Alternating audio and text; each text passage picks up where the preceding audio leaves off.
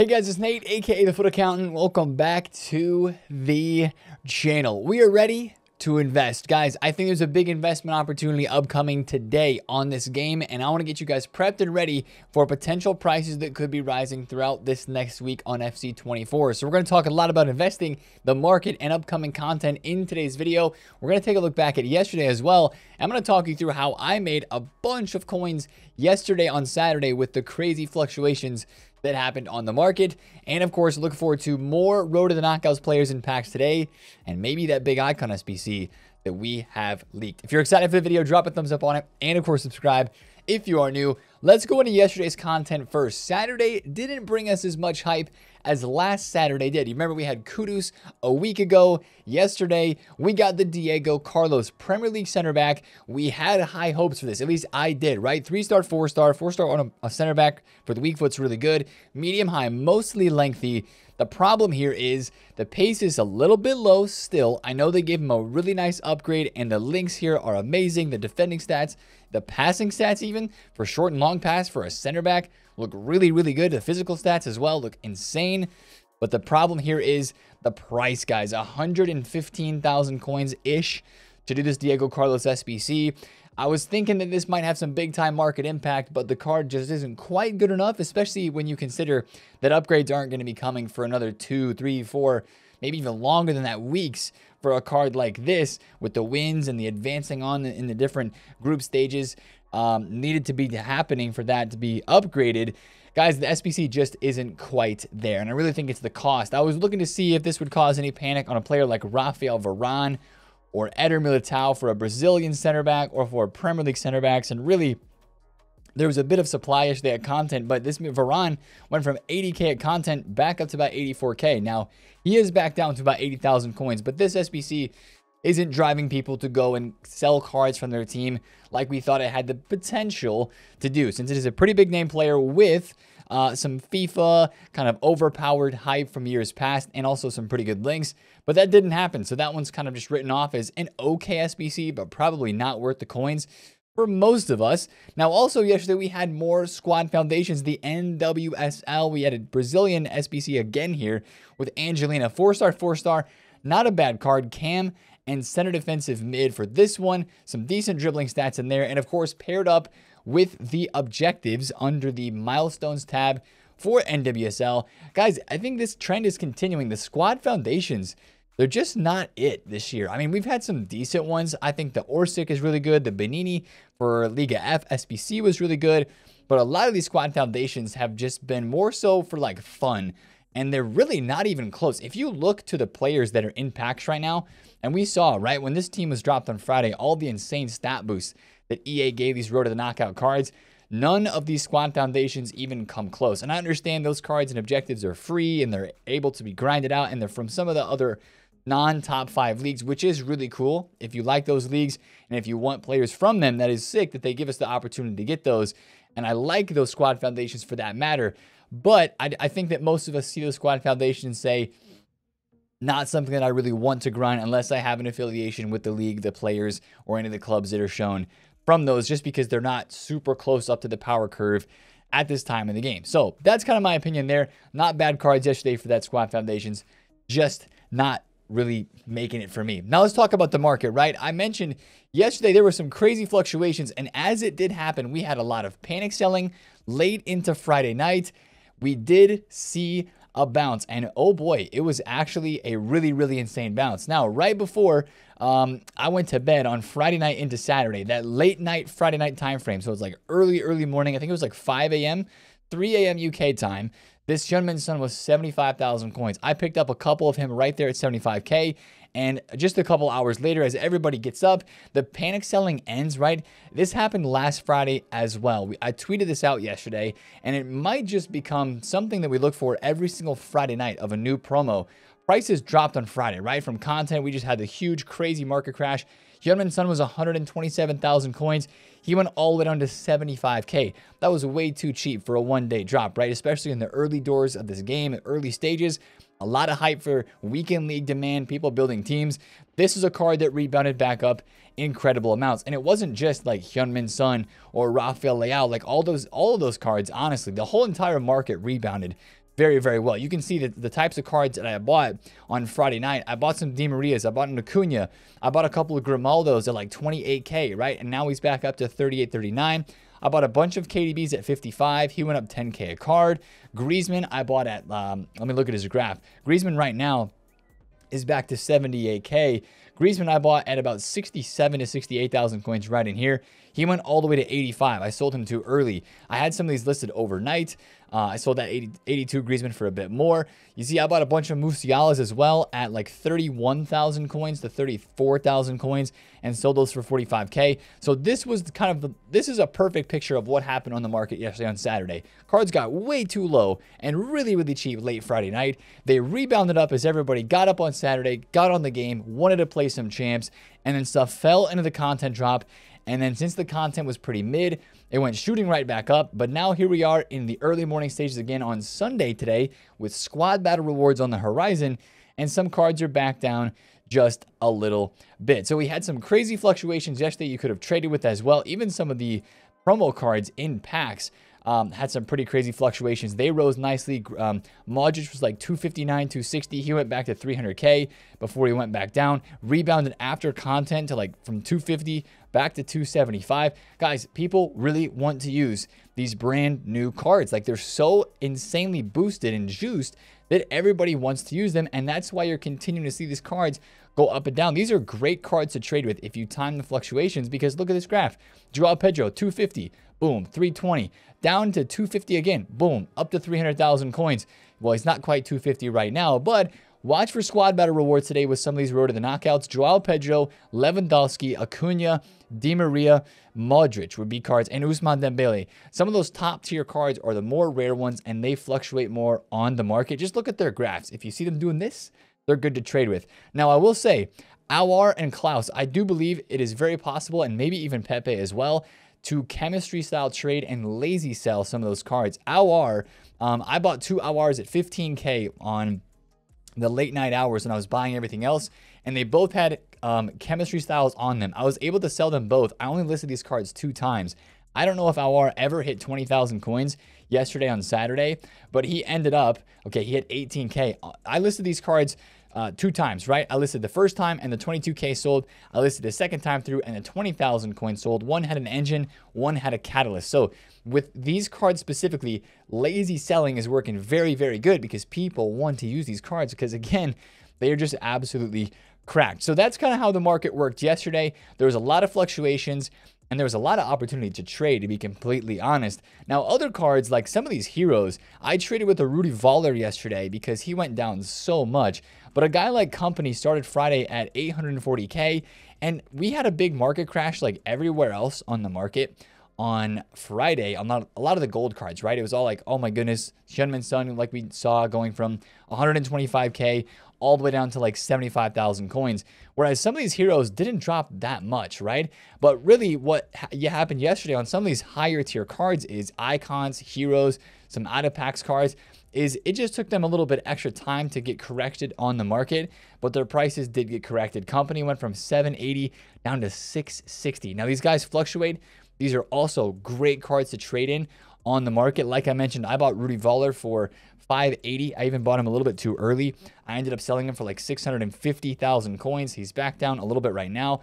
Ramirez, the hero card, is down bad. So these cards are really good to trade with. It's just you have to trade in and out of the rarity. You have to watch the prices and also know which ones people actually want to buy and stuff like that. So great trades in the market right now, but prices are still mostly falling and they're still low. Like I mentioned, I'm expecting a lot of these cards to stay pretty low, apart from maybe a rise or two today or maybe on Monday tomorrow.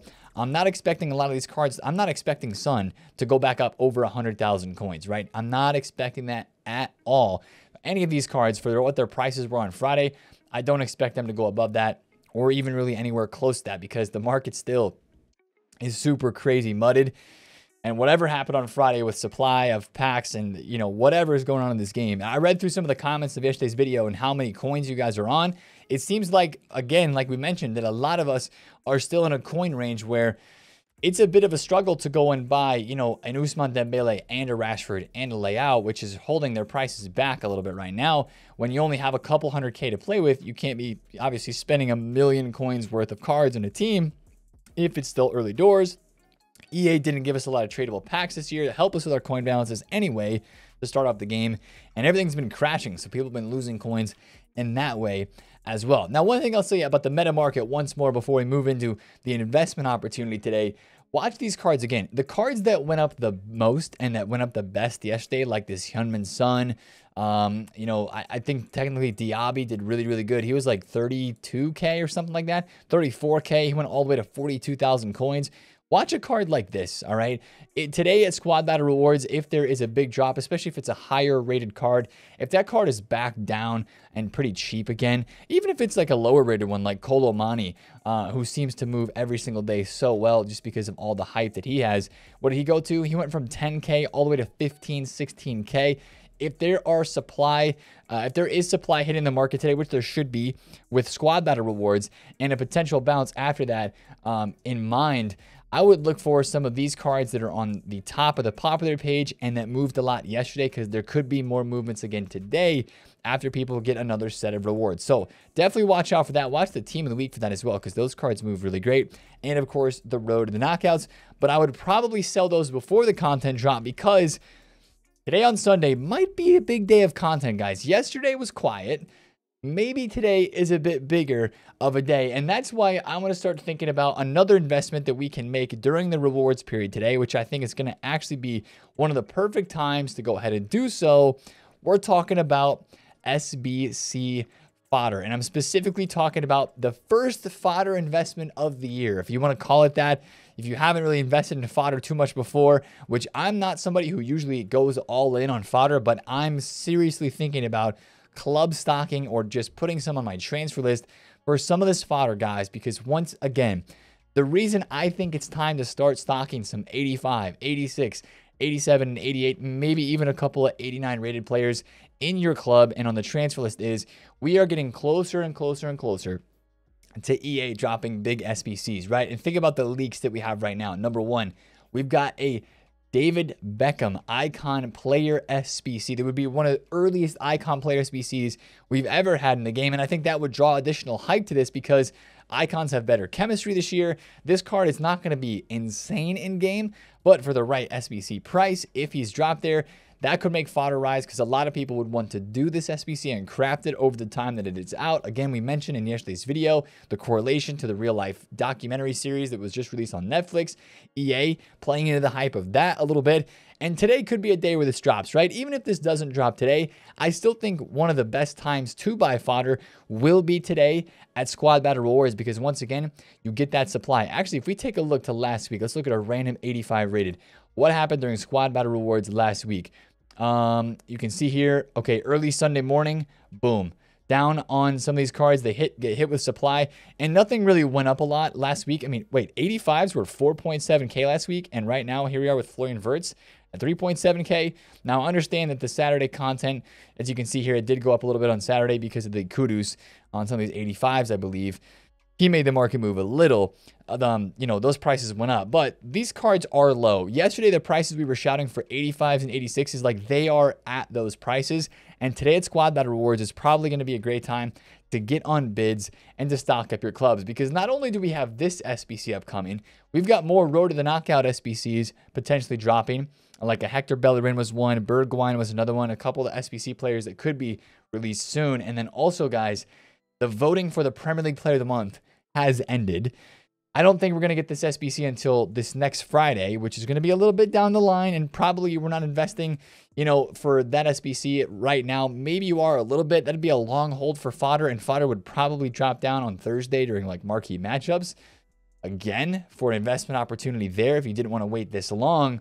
But that's a big SBC potential, because it looks like Heung-min Son is going to end up winning this Player of the Month. Now, I know I'm a little bit biased on this, but based off the goals and the assist and how Tottenham is basically joint top of the table right now, and they've been playing well, I think Son is going to win this award. Again, it's the contributions, right? The fan vote makes up like this % of the award, and these votes, It's the goals and the assists, but most importantly, the goals. And he had most goals out of everybody that was in the voting for POTM this month.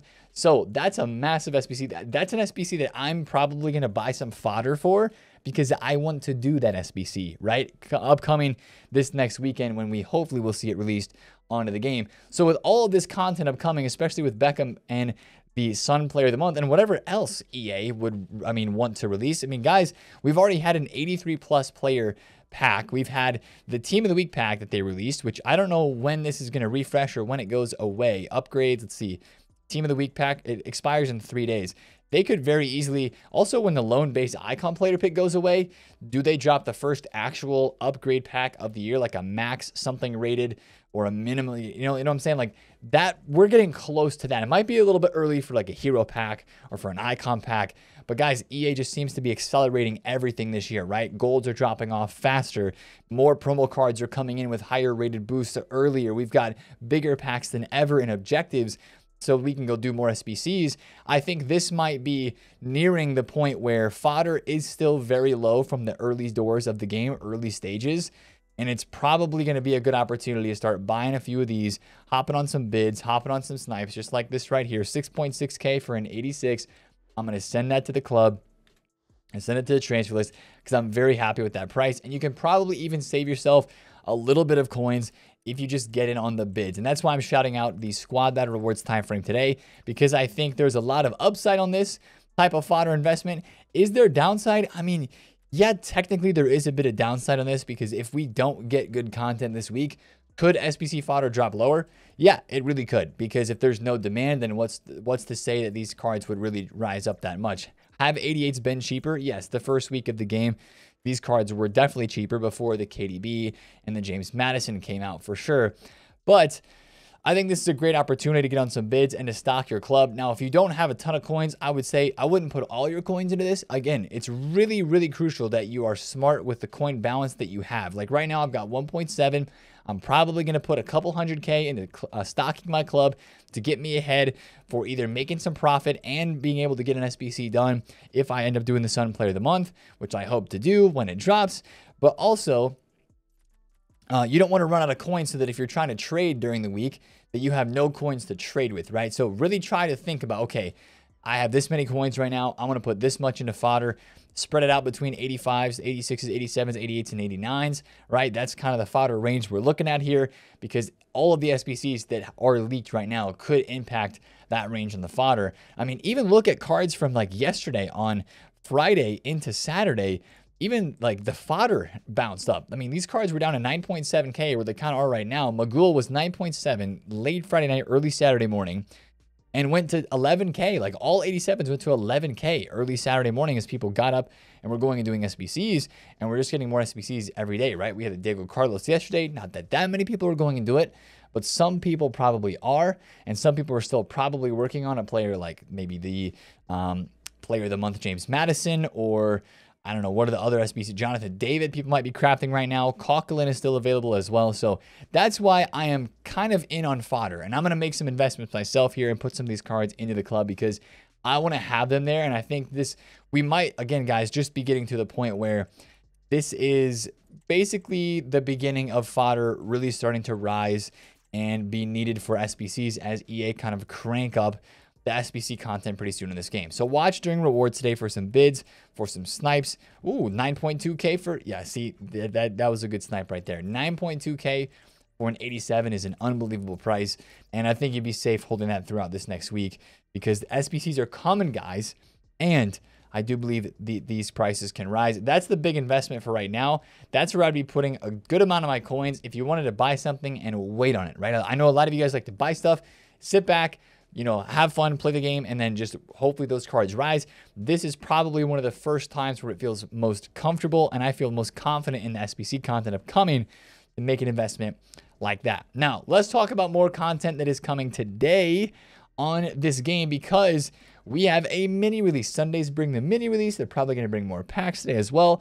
But the mini release players, It's going to be interesting today because we do have another, or at least we might have two. According to the leaks, there are two of the Women's Champions League players that have not been released yet. Bacha is a really massive card today. We're going to have to watch out and see how boosted that card is. And then Cuthbert as well, a Chelsea center mid.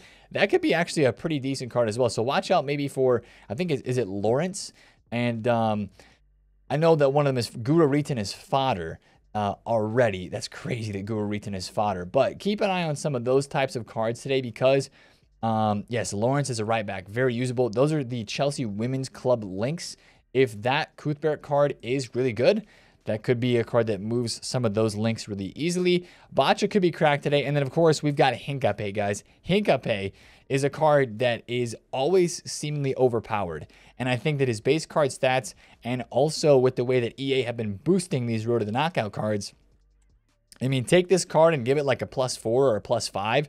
We're looking at a really, really insane card. He's got really good play styles as well. Block, jockey, and slide tackle. He's got the left foot, which is kind of rare for center backs as well. Medium is not the best, but you look at those stats and you give those +4s, +5s, +6s, that could be a really, really insane card. So keep a close eye out for Hincapié today and his card. And then we also should be getting Matic and Gutsa from this list of leaked players. Those are the ones that are not leaked as SBCs that we would expect to be in the mini release today. So it's looking like it's going to be a 5-player mini release, which is a lot. We'll see if they change anything about that, or maybe 1 or 2 of these players is incorrect. But usually 4 or 5 players for a mini release is a pretty sizable one. So watch out for that today. And also I'll say, guys, on Sunday, I think last week, they dropped a new pack in the store because of the mini release. And maybe it was 50K packs like refresh. I don't exactly remember what it was.